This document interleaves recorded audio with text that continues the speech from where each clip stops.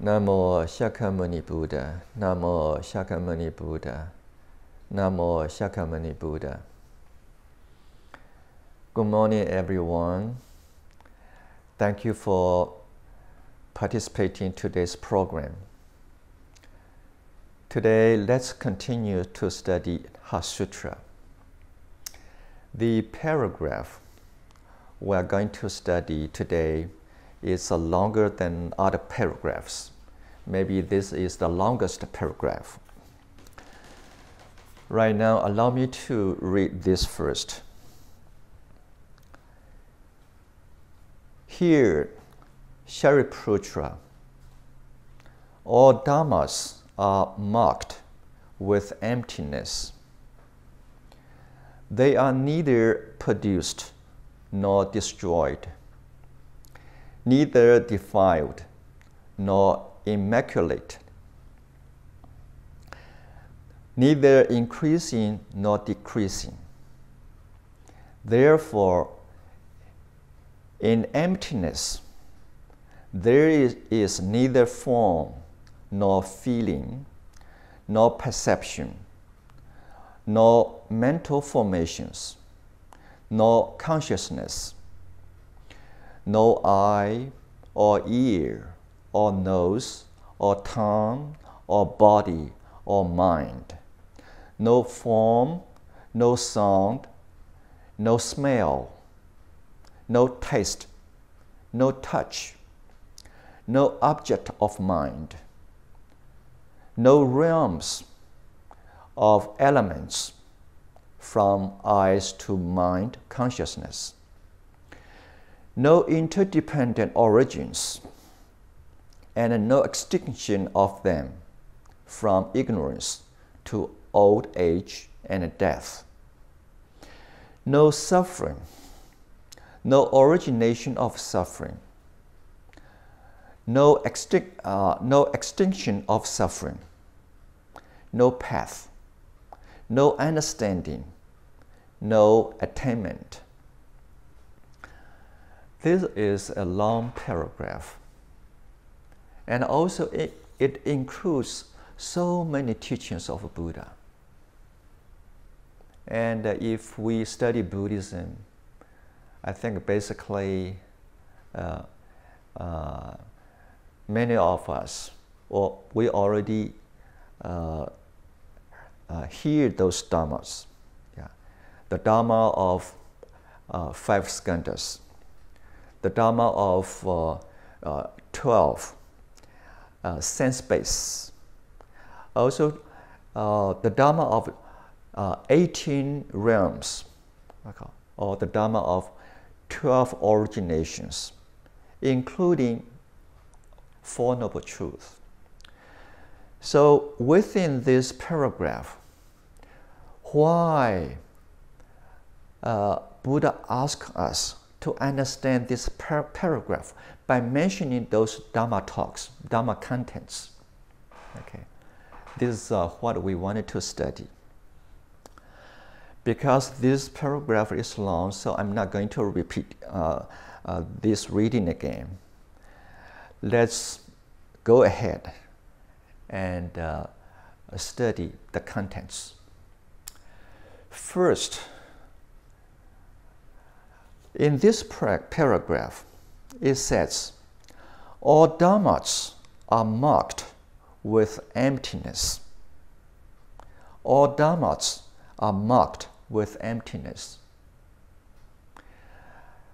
When this sentence mentioning dhammas, it does not limit it with the Buddha's teaching. Actually, this dhamma means everything, all phenomena, anything that you can see, you can touch, okay, you can think of. Those are dhammas. All kinds of phenomena, all kinds of objects, okay, something we can see, something we cannot see, but somehow you have a kind of feeling there. There's existing phenomenon there, okay, for you to contact, We call those dharmas. All dharmas are marked with emptiness. So it simply means the empty nature, sunyata, exists in everything related with all dharmas, all phenomena. Emptiness is not separate from anything. I think this is the fundamental understanding of this sentence. All dharmas are marked with emptiness. Nothing can separate from emptiness. Okay. But when we wanted to identify what is emptiness, okay, then sometimes we try to find words, sentences, certain kind of descriptions to identify something we wanted to know. Okay. But somehow no words can be used. No words can be used. Okay. So in this paragraph, it says that they are neither produced nor destroyed, neither defiled nor immaculate, neither increasing nor decreasing. Okay. Every time when we wanted to describe something, okay, we're going to say that something is arising, something is happening, or something is existing right now, or something disappearing. We're going to use those words. Okay, and a person is born, a person who is dead. We wanted to find words, concepts to describe something that we feel it's over there. Okay, but with the stage of emptiness, when we wanted to describe sunyata, no words can use, neither produced nor destroyed. Okay, this is a way to describe everything, but for a human being. Okay, now this is Venerable Han Yi. I am Han Yi. Okay, when people study this I, this person, then we wanted to know when Venerable Han Yi was born. Okay, after some time, this person disappeared. Okay, and no more existence. Okay. So sometimes we wanted to use words to describe certain kind of a phenomenon in order to recognize, but we cannot use any words to describe it, including arising or disappearing. Over here, it translates into these two words: produced nor destroyed. Okay, defiled nor immaculate, good or bad. We always wanted to define and identify this is good, this is bad. Okay, good and bad is not going to really describe this nature, this emptiness, because emptiness cannot be described in these two words. Okay, and every time when we think about something good, there must be something bad. When we say something is bad, that means something is good. So it's always conditional. Okay, and for us to compare, for us to describe things around us. Let me use a few minutes to explain these concepts. Okay, I think first I wanted to point out that because emptiness, sunyata, related with everything, so it's equally applied on everything, all phenomena. You cannot use any words to describe it. just because this phenomenon, I call this is good or I call this bad. No, you cannot use those words. Okay. Emptiness, sanyata, is above this kind of a comparison. Okay. And so we should not use any words to describe this nature. And also, in reality, if we analyze the way we describe things carefully, we discover that actually when we use certain words, certain name to describe something, actually it's not accurate. It's not always correct. Yeah. For example, how are you going to define or clearly cut this is a birth, this is a death? Actually, we cannot completely cut off these two phenomena into two parts. We call this birth, we call this death. Okay. And it's difficult because everything is connected with everything. Even we see the phenomena carefully, we cannot separate the phenomena from others because we wanted to describe this part with these words. So a long time ago, I think in 1980s, when hospitals, they are facing Buddhist requests, and some Buddhists, when their relatives is dying, passing away, then they ask hospital, could they let this patient lay in bed for a few hours, let him or let her rest, do not move the body, and ice the body, and so let this person peacefully lay in bed for a few hours. Don't move it, don't touch it.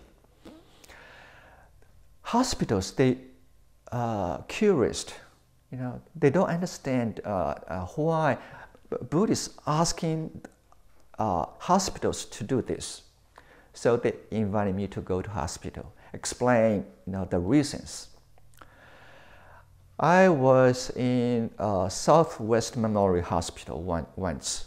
Okay, I visited different hospitals, but over here I still remember that on that day I had conversations with doctors or nurses, and they asked me the same question.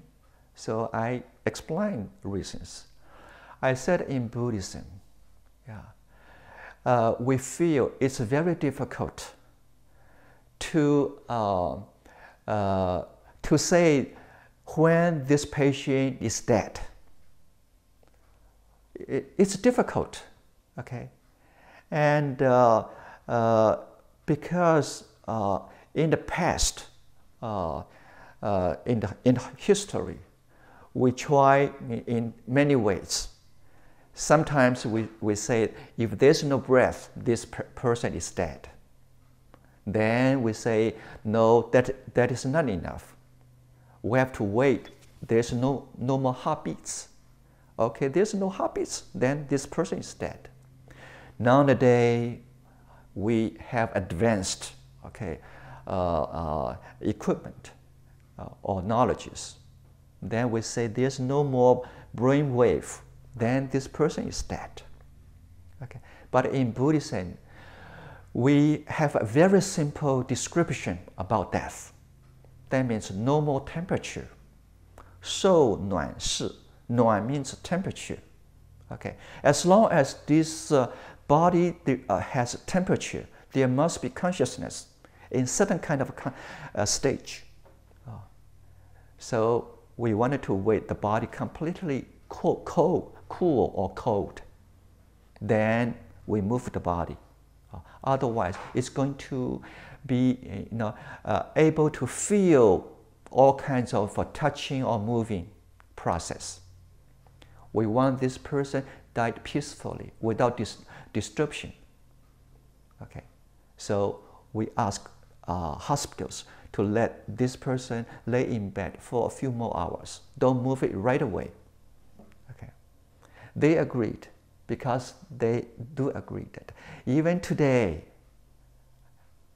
with the very advanced technologies, advanced studies, death is still a mystery. It's very difficult, to completely understand this phenomenon. So every time when we use these two words, birth, death, which part is death completely? Which part is birth completely? Which part is death completely? We cannot cut it off. Separate these two parts together. Actually, everything is related with each other. It's not able to separate, from all connections. So words we always use is just for convenient. This part, this a baby was born. A baby is born. We call this part birth. Okay, a person who's dying, a person who's dead. Okay, we call this death. It's for our convenience, but now always related with the facts. So today, I remember that a long time ago, there was a story that we always study, when we were young. There are blind people. They wanted to identify the elephant. Okay, and some of the people, one person who touched the elephant's ear. He said, elephant just like a fan, okay, and like a fan. Another person who touched the one feet of the elephant. Elephant just like a trunk, like a tree trunk. Elephant just like a rope, because he's holding elephant's tail. They are describing part of elephant, but it's not elephant. Okay, it's not complete. It's not complete. Okay. So today in this sutra, Sunyata, the nature of emptiness, cannot be using any words to describe it. It's above all words. Okay, no comparison. Okay, so this emptiness, okay, it's neither produced nor destroyed, neither defiled nor immaculate, neither increasing nor decreasing. Okay, so this part, it's a kind of a difficulty to understand. And a long time ago, when a student asked his teacher, what is nirvana? And I heard that when a person who understands the empty nature, he's going to achieve enlightenment and attain the nirvana. What is nirvana? The teacher said, nirvana is the stage, just like you drink the water. Nobody can describe how hot, how cold is this water, except you drink this water. You are going to understand the temperature of this water. 如人饮水，冷暖自知. You are going to understand how cold is it, how hot is it. Okay, it's experiencing this kind of a stage, not by concepts, not conceptual understanding. No words actually can describe. If if I'm a blind person, I cannot see the sun. All of you try to describe the sun to me. I'm just guessing what is the sun. Unless I open my eyes, this is the sun, this is the moon. So a long time ago in Zen Buddhism, okay, the Dharma teachers always remind us, all words, all Dharma sutras, actually just like fingers pointing to the moon. Okay, so when you hear these kind of words, you wanted to remember you are not stay attached to this finger. You wanted to see beyond this finger. Look up, see the moon, not attached to this finger. This finger is pointing to the moon. Okay. Okay. At the same time, I wanted to remind you that because emptiness is related with everything, so we wanted to develop this understanding. Because of emptiness, everything can be arising. Also, everything can be disappearing. Okay, so as a Buddhist, we know because of an empty nature, so we can improve us. Okay, we can purify ourselves. But after we purify ourselves, better and better, one day we have to abandon this concept of purity in order to be free. Otherwise, you still compare your practice with others. So this is not the way to liberate us. Okay. And today, I think let's move forward and complete other parts. Therefore, in emptiness, there is neither form nor feelings, nor perception, nor mental formations, nor consciousness. Okay, that means after we understand the meaning of emptiness, okay, then we wanted to also understand there's no real form exist. Okay, no real feelings exist, no real perceptions. They're all conditional. They are empty. Okay. Then no eye or ear or nose or tongue or body or mind, no form, no sound, no smell, no taste, no touch, no object of mind. Okay.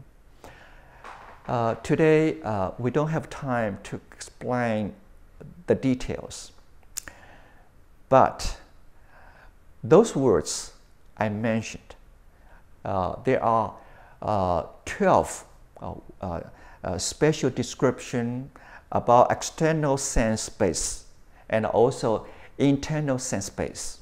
We call this 12 sense space. Okay. If a person who practiced the Dharma, Buddha asked him to contemplate on 5 skandhas in order to understand there's no real self. If this person feels it's not in detail, it's too simple, then Buddha will say you can contemplate all 12 sense bases. Okay, and there are 6 external bases and 6 internal bases. Okay. Because of this base, we feel we are here. I have eyes, I have ears, I have a nose, I have a tongue, I have a body, I have a mind. So this is I.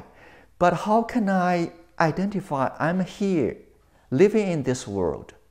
Because I can see the things, I can hear sounds, okay? I can smell, I can taste food, okay? So when we contemplate on all kinds of phenomena, it's in details. And by using those 12 sense base. Okay. If a person who feels even 12 base is not very helpful, then Buddha will introduce 18 realms, 18 elements to describe yourself, the existence of yourself. Okay. Besides 12 sense base, add more 6 consciousness. And those consciousness is related with eye, okay, related with ear, related with nose consciousness, tongue consciousness, body consciousness, and mind consciousness. So plus those, we call this 18 realms or 18 elements. Put ourselves, this self, into details, more elements to contemplate. They all conditional. They can be separated into different elements in order to understand there's no real self. So there are 3 stages. For advanced students, 5 skandha is good enough. But for some, that is not enough. It's too simple. Then they wanted to contemplate our 12 sense base. For some, it's still not enough. They wanted to contemplate our 18 realms or 18 elements. Okay. All those sense base, okay, or elements, they all conditional. They all empty. After this kind of contemplation, they all empty. Nothing exists, permanently. Okay, this is the understanding of this paragraph. Then finally,